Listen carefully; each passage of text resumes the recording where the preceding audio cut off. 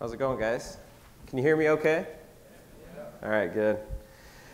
So it's really fun to be here. Like you just heard, I've been in your seat. It was like 9 or 10 years ago, and this was like one of my favorite classes, so I hope you guys like it. I learned today that I'm the first speaker, so hopefully I don't put anyone to sleep today. I'll try and like move around a little bit. Maybe that kind of keeps you on your toes.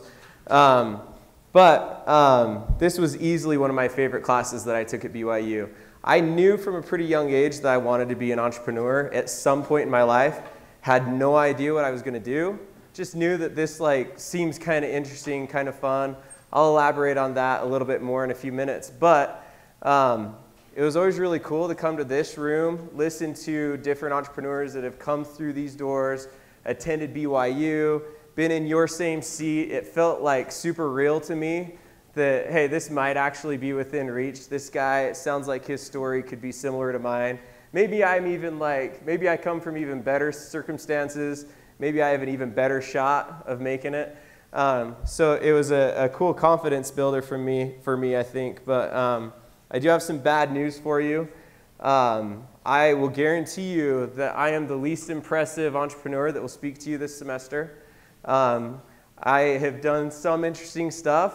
I guarantee you that you have better speakers lined up that have done cooler stuff. But to compensate for that, I've got a presentation here. About a third of my slides will either make you laugh, make you think I have a really crappy sense of humor, or they'll give you a headache, and you'll see why in a little bit. But let's go ahead and get started. I'm interested, who here is an entrepreneur already? You've like started a business, it's running right now. Raise your hands real high. Okay, so decent number. Who's convinced that they'd like to be an entrepreneur one day? Who's like, dude, that doesn't sound very interesting, sounds really stupid, but this might be kind of interesting stuff to hear anyways? Okay. So the last group's right. The last group's right. Running a business, it's miserable, man. It's hard.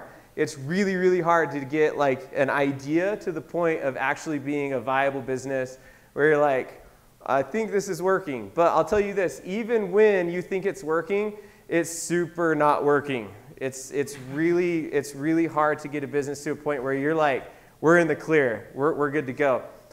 Those of you who think they'd like to be entrepreneurs or are entrepreneurs, why? Shout out why you're an entrepreneur or why you want to be. Yeah. What? Be my own boss. Be your own boss, okay? I was going to say I don't want to work in a cubicle under the man for the rest of my life. Okay. Those are responses we hear pretty often. What else? Flexible schedules. Flexible schedules. That's a myth. What else? Shape the world. Shape the world. Okay, I like it. I say flexible schedules is a myth because I landed in entrepreneurship, avoiding investment banking. I guarantee you I put in more hours as an entrepreneur. Sorry, you had your hand up? Job security. Job security, also a myth. Especially as an entrepreneur. You're signing up for like no guarantees and no money. All right, what else? Solve a problem. Solve a problem?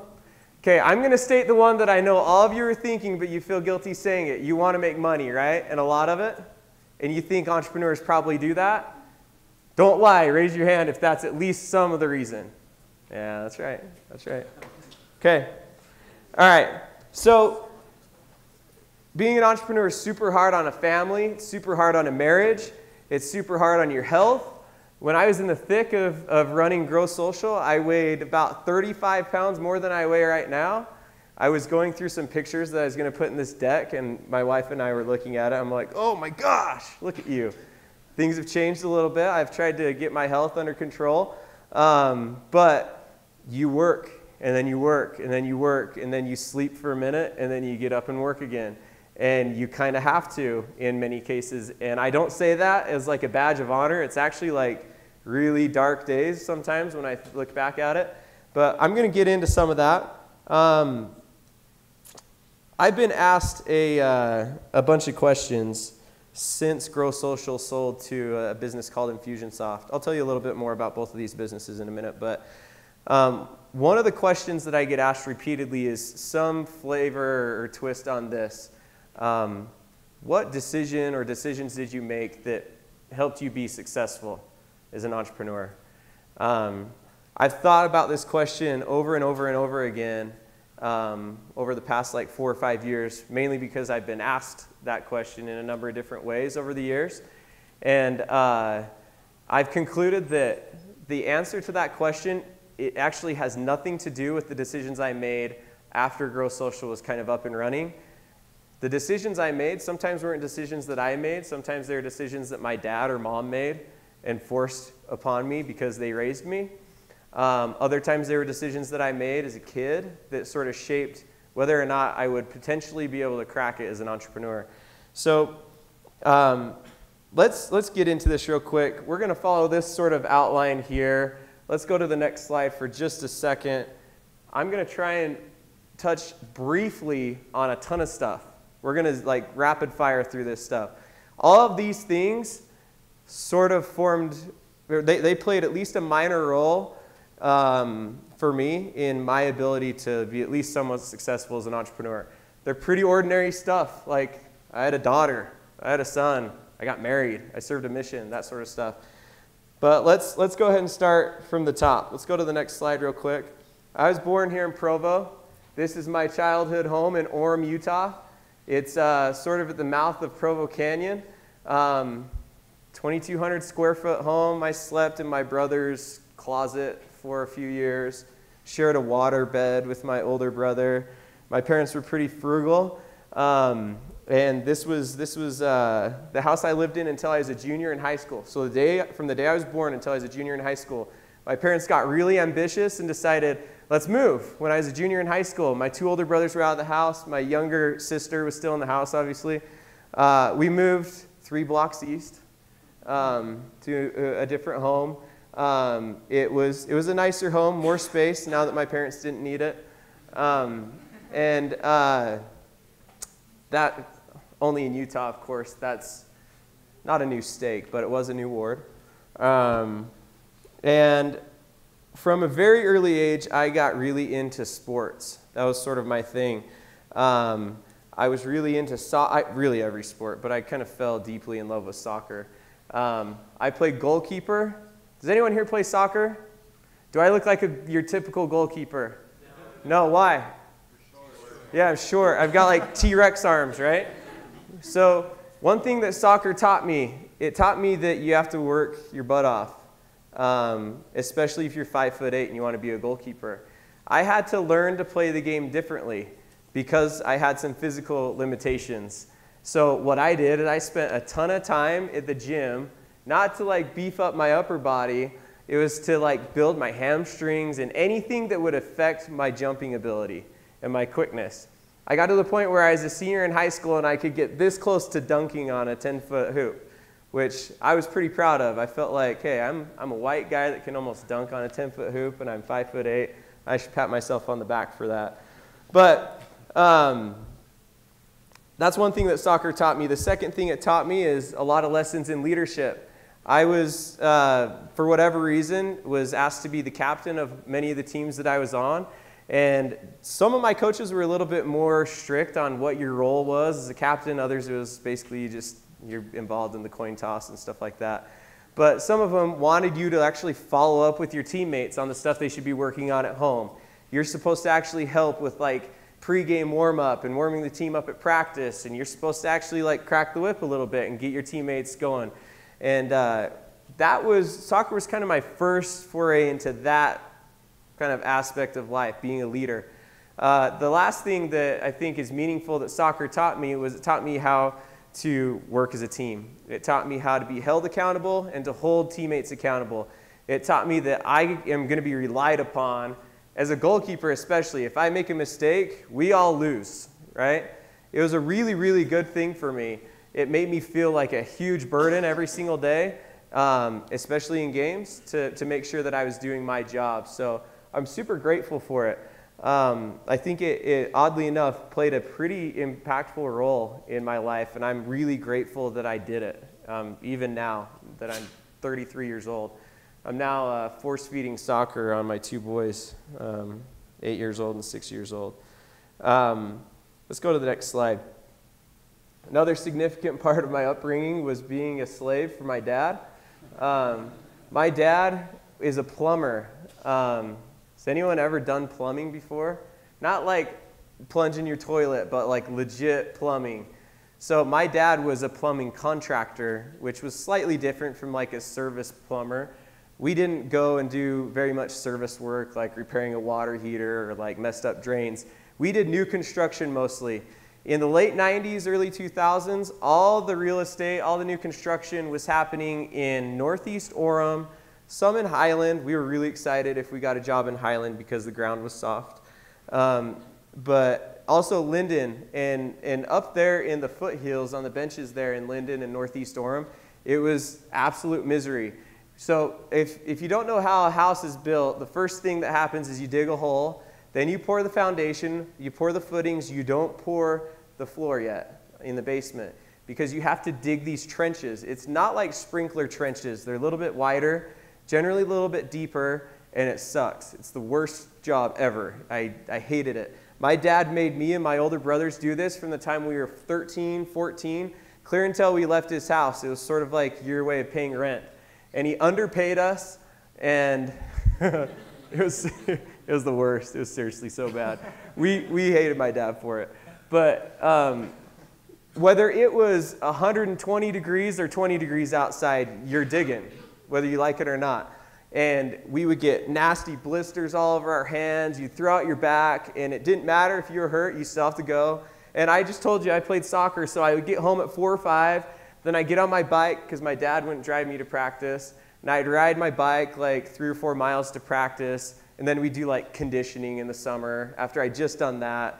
And then all my buddies would want to go like run around, that evening. And I was, once like 9 or 10 rolled around, I'm like, dude, I'm ready for bed. And those were my summers oftentimes. I would still, do what it took to go out and have some fun in the evenings. But my dad made us work. I get a little bit emotional when I talk about it because I hated it so bad. But I look at it now and I couldn't be more grateful that my dad made me do it. And we didn't have a choice. We started at 7 in the morning every summer. I mean, that's like a significant wedge that gets between father and son, right? I'm convinced that in my career, I've yet to work a day that rivals a pretty average day that my dad puts in, and I've worked really hard. I attribute Mangum Plumbing to me having an endless motor. I don't burn out. I've worked with plenty of people that burn out. I don't have a burnout gene, and I think it's from my dad, and he built that in me, so I'm super appreciative of that. Let's go to the third thing that sort of, I think, influenced me. Ever since I was a little kid, my parents were always really supportive of this. I love doing entrepreneurial things. I didn't look at it as me doing entrepreneurial things, but I would hustle my neighbors for money to mow their lawn, wash their windows, install or remove Christmas lights. I got a job at University Hyundai in Orem at the time. As a lot attendant with one of my buddies. We were tasked with washing the cars after it had rained or snowed. After like a 2-week stretch where it just didn't rain or snow, we got really bored. And so if we didn't have work to do, they'd just say, just don't come. And so we started coming anyways. They got a little bit curious why. It's because they had a big garage that would fit like 2 or 3 cars in. They had all the nicest like chemicals and equipment to detail cars with. And so we told all of our buddies, we'll detail your car for like 30 or 40 bucks. Bring your car, bring your mom's, bring your dad's. And then one of our buddies came and went to our boss's desk and said, hey, is Zach and Mason here? He's like, why would somebody be asking for these guys? Because we weren't like salesmen. And he said, oh, I'm just here to get my mom's car detailed. And so that was our last day of work. We got fired. It's the only job I've ever been fired from. I like doing this stuff. I sold insurance as a part-time job while I was in your guys' seat to put myself through school. I like the chase. I love it. I love chasing people. I love convincing them that they should buy something that they weren't sold on until I talked them into it. I get a huge amount. I just get a rush out of it. It's fun. If you don't, entrepreneurship isn't for you. I can promise you that, because that's what makes the business go, is sales and being aggressive on that front. Okay, last thing I want to talk about before I get into like legit entrepreneurship talk is my mission. So I got home from my mission in 2004. I served in New York City. I wasn't called to go to New York City. I was called to go to Connecticut, Portuguese speaking.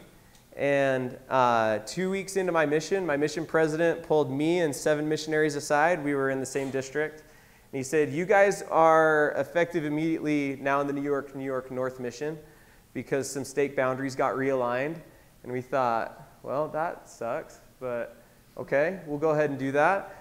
And so we met our new mission president, and I got paired up with a mission president about 9 months after that, after the previous mission president had left, that I think for sure changed the rest of my life. He was an incredible man, is an incredible man. Taught me how far passion can get you. My mission taught me something new about work, not necessarily that you need to work hard, but that you can totally put in a long day and it's okay. And working clear till 9 o'clock, 10 o'clock, whatever, is okay. And that's not going to kill anybody. And I think it was a really, really good thing for me. When I got home from my mission in 2004, let's go to the next slide, life got super real for me. I had a different picture here, and my wife saw what I put in, and so she texted me this one. She said that she didn't look good in the other one. So I think she looks great, right, guys?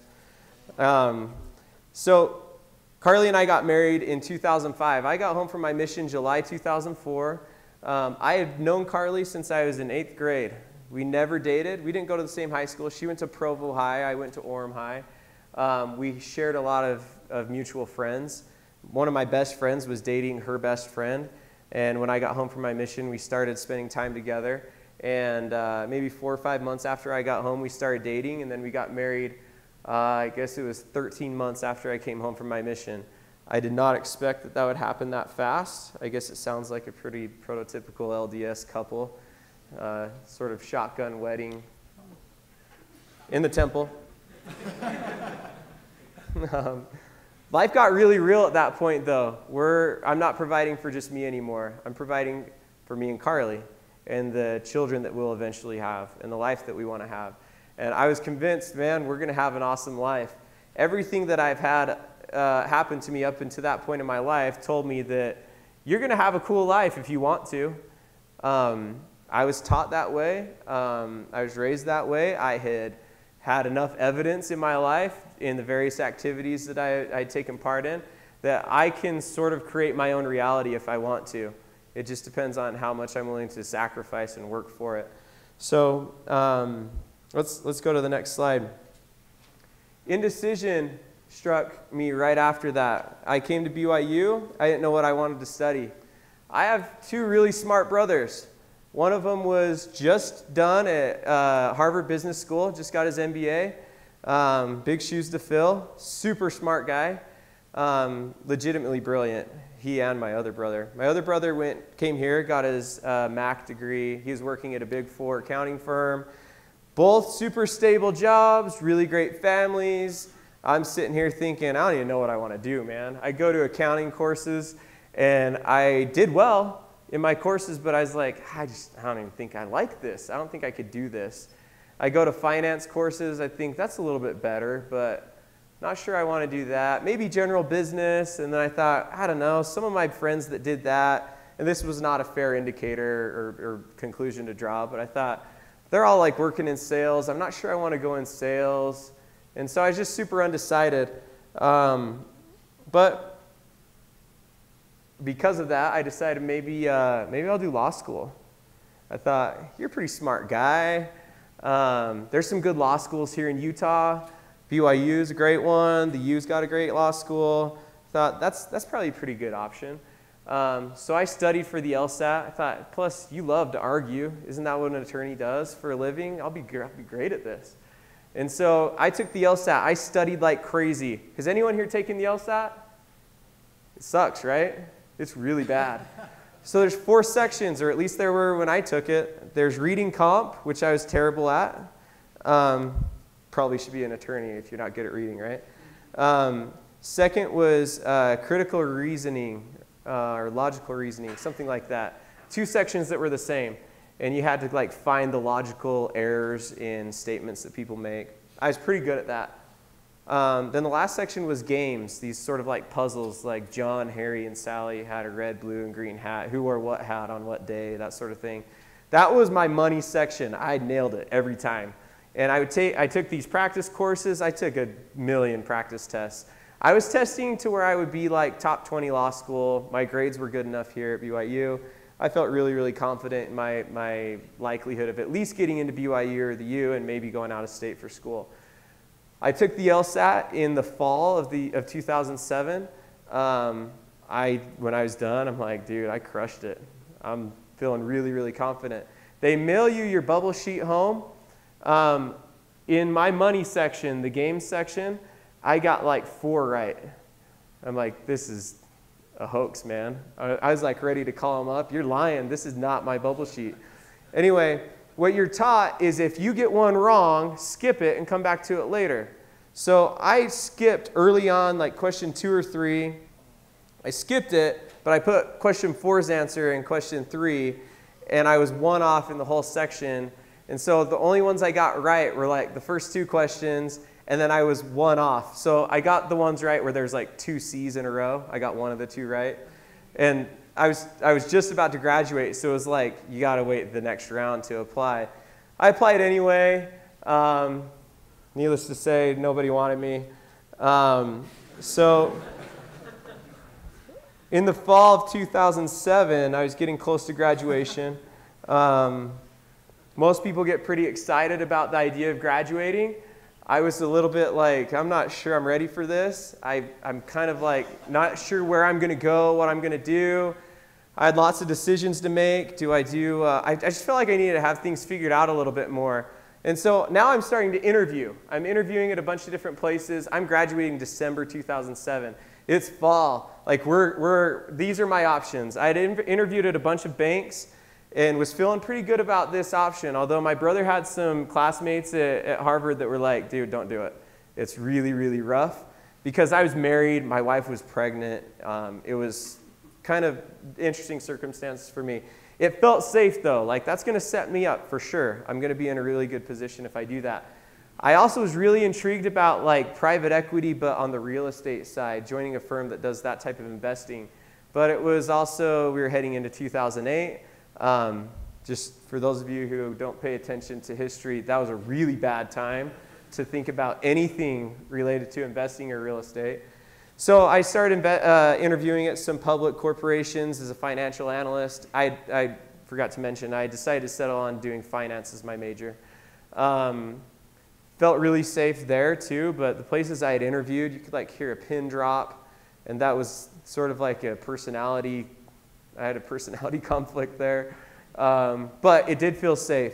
Or I could join a startup. I felt like, hey, I'd like to be an entrepreneur at some point. Maybe that's where I'll go. I'll be a startup guy. But I knew that that's like a total crapshoot early on. I was not a code. I didn't code. I didn't know how to do any like UI design or anything like that. And technology seemed to be the right fit for a startup for me.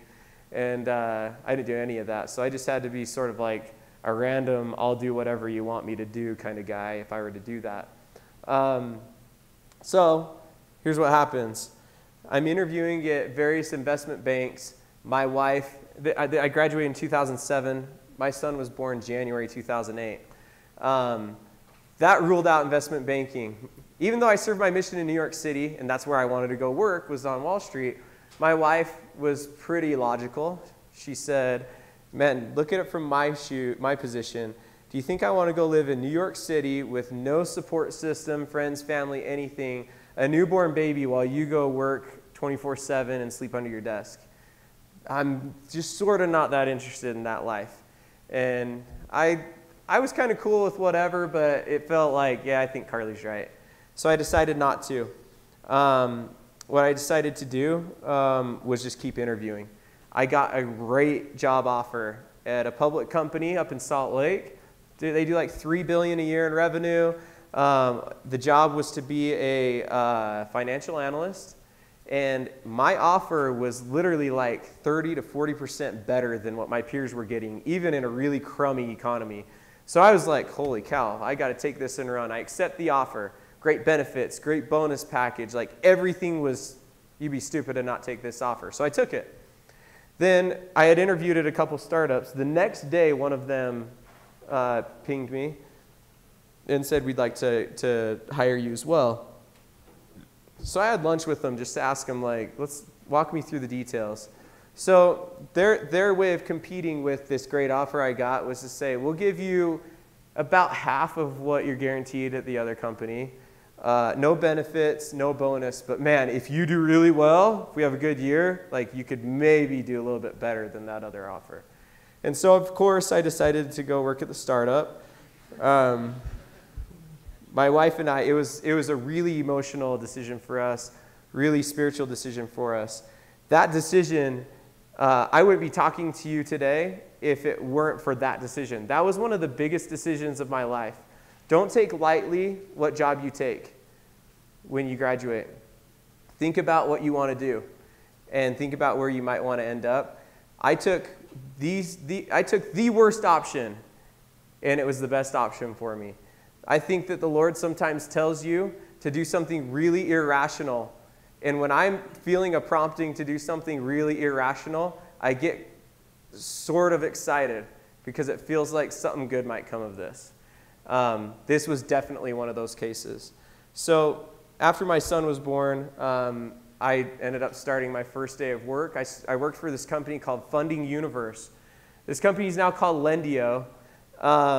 Anyway, what they did before they were Lendio is they would hook up startups with investors. What Lendio does now is they help them find financing through banks, which is a great move that they made. At the time, though, it was a young company. I was the 6th employee. I was asked to do a little bit of everything. My first day of work, they didn't even have a desk for me yet. I set up my own cubicle on my first day. They had a headset for me. I'm like, no, I'm not that guy. But I put on my headset and smiled and went to work. I immediately started contacting everybody I'd interviewed with before and said, hey, just kidding. If you want to talk again, I think I made the wrong decision. Too late. And the economy got only worse. My prospects got fewer and fewer. And here we go. It's time to get real with this job. So I kind of put a smile on my face, went for it. Let's go to the next slide. This job like literally changed my life. I talked to entrepreneurs every day because they were trying to find funding. And I would find these guys, I learned this really interesting lesson. Dumb people and smart people can run successful businesses. That's not fair of me to say dumb people, but people that didn't seem like they had it all together. They at least seemed that way. I had to interview these CEOs of startups, and I looked at their financials, I'd look at their presentation materials, everything about their business. I thought, dude, this guy his business is like, he's got it together. And I swear I'm smarter than this guy. What am I doing? So I got this like irrational confidence that you could do this, dude. You could totally do this. So I had lunch with a couple of buddies. We decided, yeah, we can crack this. So in 2009 or so, there's a business called Family Link that had built this Facebook app called We're Related. It was a way to build like a family tree through a Facebook app. You guys for sure don't remember those days. This was a while ago. But Facebook apps were kind of a big deal back then. And you could make a lot of money through ad revenue. And they were driving a ton of traffic. We talked to their team that built the We're Related app. It had 65 million monthly active users. And they said, we'll help you build an app. And we all grew up playing soccer together. So we're like, let's do one that's like the same thing. But instead of building your family tree, you put together like your team's roster. And you can communicate together. And hey, if this dude that built We're Related is going to help us with it, this will work. And he seemed pretty confident that it would work. Next slide. We didn't have any money, so I just used the credit I had. That was stupid. So I spent a lot of money that I didn't have. My dad was a plumber, not necessarily like the wealthiest guy in the world. My partner's dad was in real estate, and the real estate market had sort of fallen out from underneath everybody. So we didn't have like anyone to lean on except for ourselves, and we didn't have money, but we did have some room on some credit cards. And at Funding Universe, I learned some tricks about how you could get an unsecured line of credit even if you had no business history. And so I thought he's pretty smart, and we'd get some room on some credit cards, and instantly regretted that one. So let's go to the next slide. What happened there is we got this, it was called Rain or Shine Soccer, horrible name. But we got it to and we were going to do Rain or Shine football and basketball and baseball, and we were kind of build these like niche micro social networks. Anyway, because we built it and we got the soccer site to the point, or the app to the point that we could actually market it, but we had no money, we thought, all right, we have to like find a way to make money. Our day jobs were paying the bills and like putting food on the table barely, and servicing some debt that we had, that we shared in. Outside of that, though, we didn't have a single dime to market this Rain or Shine soccer thing. And so we thought, hey, in the process of building this, we've learned a ton, and we had, about marketing on Facebook and getting an audience on Facebook, and what are the fundamentals to making something go viral on Facebook. This is, again, 2009, bleeding into early 2010, and businesses are now starting to flock to Facebook, big enterprises especially. Small businesses were still kind of new to this thing. We thought, let's do like the promotion, sweepstakes, contests, giveaway thing on Facebook, but do it for small businesses. I think we could do that. So I got really excited about it. This was like a day or two of talking about it. I go to GoDaddy, I search for GROW SOCIAL, it's already taken, so I shaved off the W, it's available, let's buy it. So we built this crummy website on WordPress, and Grow Social was live. So let's go ahead and go to the next slide. Shortly after my son's born, my second son, life got terrifying. Now I've got 2 kids and my wife to provide for. We have no money. Let's hope this Grow Social thing works out. Let's go to the next slide. Okay, so Grow Social, what we did is we did social media marketing consulting. Think of like a typical marketing company. We did that, but we only did it on Facebook. That's all we did. We're not going to help you with SEO, nothing. It's like sweepstakes, contests, that sort of thing. A lot of what we would do, though, is because we wanted to get some sort of like economies of scales, we get these groups of business owners together, and we do a webinar and consult them all as a group. And the only time we could do that was in the evenings because we had day jobs.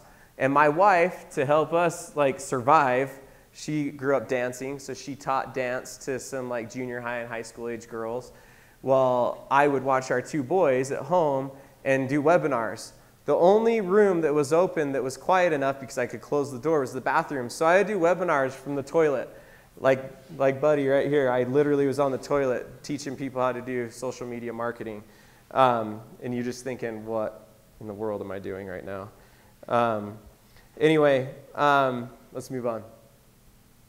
We got to the point where we had enough customers, though, and we found some resellers. We talked these resellers into selling our services under their name, but we would fulfill on it. And we thought, holy cow, this is actually working. We just don't have any money left at the end of the month. We might make like $10,000 to $12,000 in a month. We don't get to keep any of it because we have to spend that much paying all the people that we're using on the back end to like fulfill on building these little apps for Facebook pages of our customers and doing some design work. We thought, what if we could just automate this? So we looked for and found a CTO through an insane, like, crazy turn of events and mutual contacts. We met this guy, ends up becoming our CTO. That led me to say, I think I'm confident enough to like ditch my day job. I had met an investor at Grow Social, at Funding Universe, who I talked into giving us $50,000 as an investment. And so I decided that, yeah, I think this might actually work. Let's do it. So I sort of jumped off the cliff and decided I was going to be an entrepreneur. And miraculously, it was able to work. Things kind of came together. We were really excited about what was going on. We were getting more and more customers. It's like, holy crap, we did it, guys. Like, this is working. And the real story about Grow Social, I could tell you all about the strategic moves we made, and we did this right, and we did that right. No, you just kind of get lucky, man. You just do. But getting to this point, everything that I've talked to you about up to this point is what really mattered. What happened after that, we had sort of created this culture of like, plow through anything, and don't stop, and don't give up, and no matter how terrified you are and how scared you are, just keep going. If you don't give up, every one of you guys in here, I promise, if you're at this school, I'm already confident enough to say you can crack it as an entrepreneur. I was like the least of you. I can promise you that. I am a very ordinary guy, and I have not done anything in my life up to this point that like separates me from the average Joe. And I would venture to say that you all scored higher than me on your SAT or ACT. Your intellectual horsepower, I would venture to say you all beat me by a lot. The one area that maybe you don't, is I can outwork anybody. And if you're willing to just not give up, things go well and things end up working. You just have to will something to that point, I think, at some point. So we started this business in October 2010. That's when I sort of like said, all right, I'm going to do this. Worked out of our CTO's basement. That was the worst. Anyway, we raised just under $2 million in venture capital, which we're pretty proud of because most businesses have to raise a lot more than that before they're acquired. We sold the business just barely over 2 years after we all started doing it full time. We were really excited about that. We delivered really awesome returns to our investors, which put me in a position to be able to do something again and start a new business where a lot of investors that I had worked with Grow Social were really excited to invest in the new business because of the track record that my team and I had showed them through Grow Social. We were acquired by a really cool business called Infusionsoft. They're sort of like Salesforce, but for small businesses. They do marketing automation, CRM type software, and they wanted a way to inject some more like modern marketing with social media marketing. They acquired us in December 2012, right before Christmas. That was a really cool day. Changed my life forever for sure. I stayed on board with Infusionsoft for 2 years and joined their executive team, which was really cool to go from 18 guys in Orem to like 600 plus people in Utah and Arizona and in the UK, and work as a part of a big pre-IPO company and have a seat at that table when I was 29 years old was like just an unreal cool experience that, again, when I was in your guys' shoes, this was like less than 5 years after I was in your guys' shoes and I'm working in that role. I thought that was just such an awesome opportunity. Super grateful for it, learned so much. I got to the point though where I thought it's time to do something else. Big company was something I saw I could do maybe as I get older, but I felt like I was still young enough that it's not time to coach. Like I still got some game in me. I need to be on the court. And so I decided to start a new venture called HitLabs. We're building an app called Bubble right now. Those of you who are on iOS, download it. You want to search Bubble Chat probably. There are tons of games that have the name Bubble in it. We're almost live on Android. Has anyone here used Slack before? This is like Slack, but not for the business place, for friends instead. We've got some really cool stuff going on. Since I think this is filmed right now, is it? Are we being filmed? Yeah. Okay, so I probably shouldn't say some things, but we've signed deals with some really cool celebrities. I'll hint at one is like the biggest 1 or 2 basketball players in the world. We just signed a contract with. One of the biggest entertainment celebrities on the planet we just signed this week, which we're really excited about. Lots and lots of cool stuff that we're going to be using. You'll be able to get in a group chat with friends and have somebody like Steph Curry join your conversation with just you and your buddies, which is super cool. We think it's a pretty innovative thing that we're doing. We decided let's get out of SaaS and let's all go do something we've never done before. We're doing something that we feel super ambitious. We're going to try and be, by a landslide, the biggest consumer app to ever come out of Utah, and we want to put Utah on the map. We've got a bunch of BYU guys on our team. We want it to put BYU on the map. That's sort of a mission that we have in building this, and hopefully we're successful in doing it. Let's move on.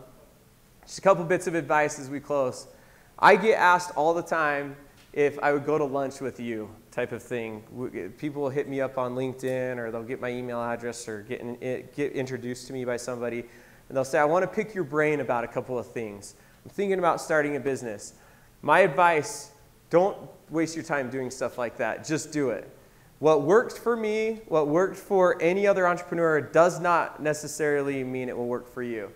Just go get dirty. Go jump off the cliff and find and build your parachute on the way down. If you don't give up, it'll work. It'll work. Just have the guts to do it. Next thing, get feedback early and often.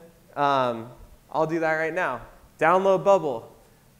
My email is Zach, Z-A-C-H, @hitlabs.com. Write it down. Download the app. If you have iOS, Android's, I don't know how far away it is, maybe a week or two. iOS, though, is ready. Download it. Create a group. It could be like just a group of your buddies. It could be like if you play on an intramural team of something together, your classmates, a group here at school, your family, something like that. That's what you'll do. You create a group, and you start chatting with your buddies in there. Send me an email in the next like 5 or 7 days. Tell me 3 things that you would change with the app. This is how you get feedback and advice as an entrepreneur. You don't get it by saying, hey, Zach, I'm just like, how did you do this? Or how did you do that? The feedback you want to do, go build something, and then go ask people, what do you think?